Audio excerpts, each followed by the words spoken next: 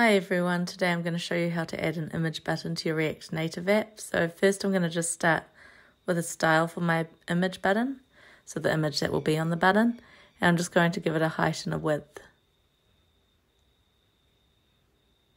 I'm just going to add my image first to the screen so you can see it, and then I'll go and work on making that pressable. So I'm going to assign that style that I've just defined, so styles.image, and I'm going to give that a source, and I'm just going to use one of the images already available, so inside that assets folder.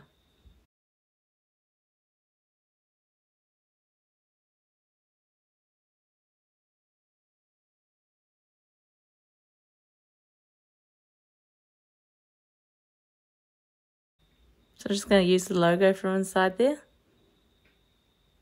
Oh, and I must have gotten that name wrong, so let me just double check what that name of the asset was. Okay, it's icon.png instead of logo.png.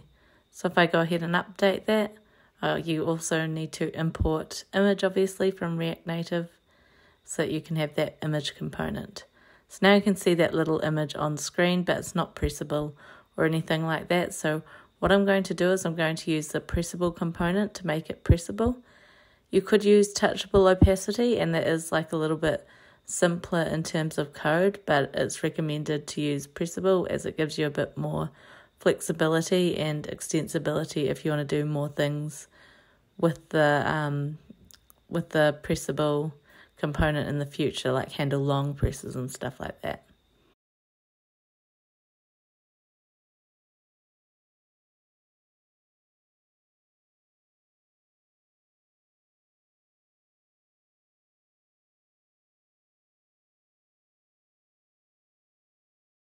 And that pressable component can have an onPress, and then I can specify a function for that.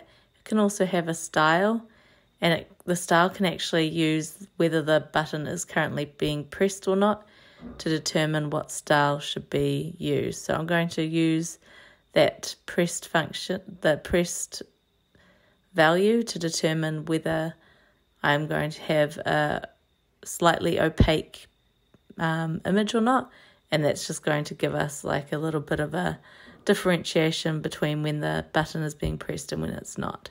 So you can see if it's pressed, I'm going to have 0.5 opacity, and you'll see that on screen when I press on it.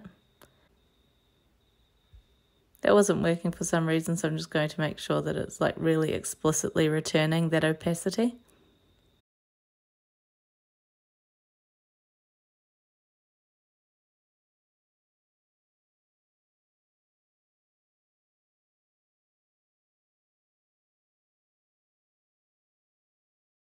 So now you can see that when I click on that image, it highlights it. I can make that even more obvious if I wanted to change that opacity down to 0 when it's pressed. So you can see it's slightly obvious, but I'll just make it a bit more obvious. So by setting that opacity to 0 when it's pressed, it won't be visible when it's pressed. It'll make quite an obvious highlighting.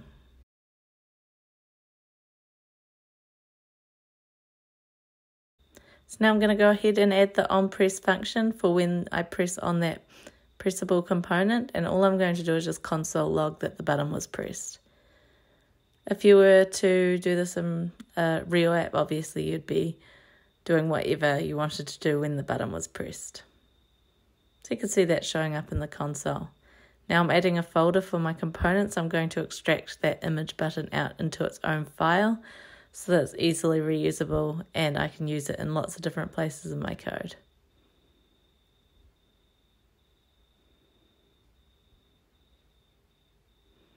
Just going to copy and paste this whole thing and then discard what I don't need.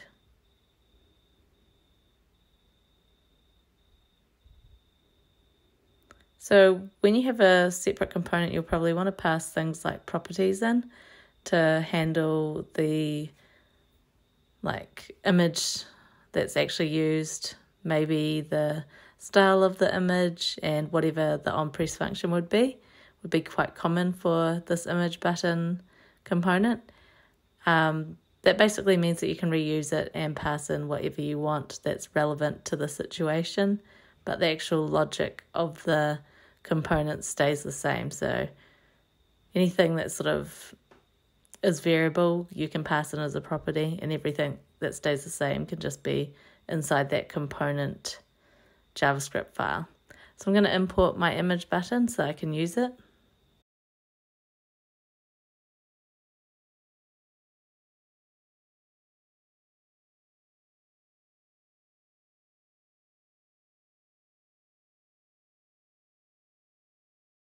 And I can go ahead and add it to my app. On press, I'm going to pass in a function. The function is just going to basically say that it's being pressed from a component. That's just to differentiate it from the existing function, which is press button.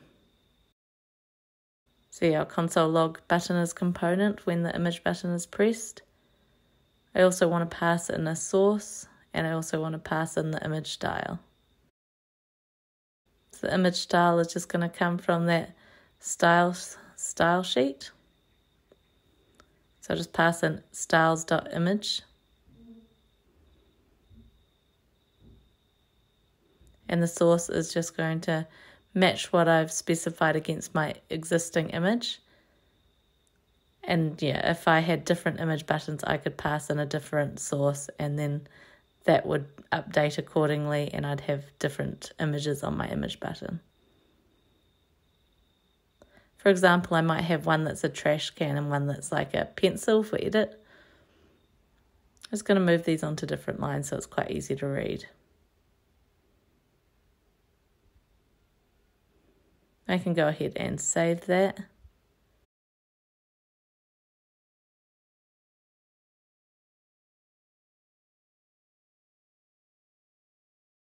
But you can see if I press that, it doesn't actually do anything yet, and that's because I haven't handled those properties inside this image button.js file. So I'm just going to rename my function to align with what my component name is, and also specify the properties up here that I've been passed in.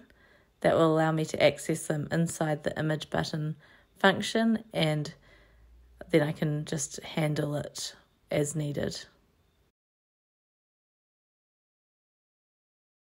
So on press, I'm just going to use the on press function that's been passed in from the properties. For the image style, I'll use the image style passed in from the properties. And the source, I'm going to use the image style, the source passed in from the properties. So you can see now it still looks the same, but when I go to press it, it should say button is component, and you can see that showing in the terminal. If I update the style outside of the component, you should see that the image button updates accordingly. You can see that it decreased in size when I changed the size. If I were to update the source, it should change the image as well, but I don't have a different image that I could use there, so I'm just going to leave it as is.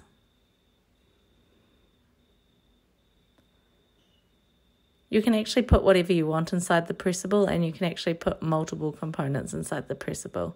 So you might actually want to have like text alongside your image button just to give the user a bit more prompting. So I'm going to just put press me. Then you can just go into your image button and add the text accordingly. So I'm adding my text in, and I'm going to pass it in as a property and use that value from the property. So the property was text, so I've put that inside that function. And there you go, you can see I'm using it. I haven't imported text, so I need to import that from React Native. And when I save, you can see there's press me down there. But often you might find that you want to align the image and the text in a row. It's not super common to have vertical buttons, so I'm going to go ahead and just create a new style that's going to allow me to do that.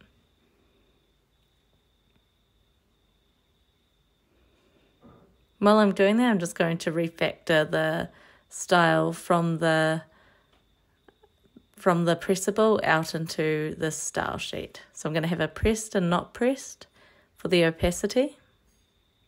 And I'm going to just fast forward through this because it's not super vital that you see how this is done. So you can see that I've Got my styles refactored now, but now I need to go ahead and do the alignment inside as a row. So I'm adding a new style that's going to allow me to specify that I want it laid out as a row, and I'm calling that row. You're going to want to use the flex direction property and set it to row. And you're going to want to align the items in a minute, but I'll just show you what it will look like as a row.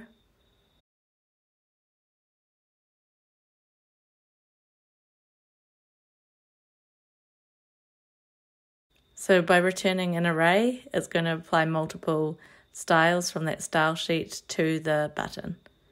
I also want to specify the style for the text, and I'm going to do that because I want to have like a little margin. I don't want it right up against the image.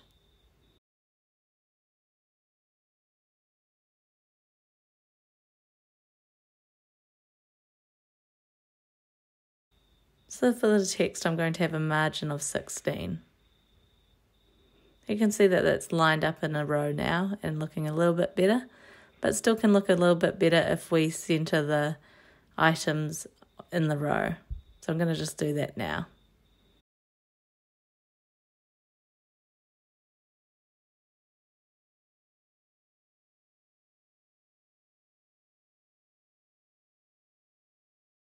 If I go ahead and save that, you can see that's all aligned well and it's all in a row and I can press on it. I hope you've enjoyed this tutorial today. If you have, please like and subscribe for more content. All my code will be available on GitHub.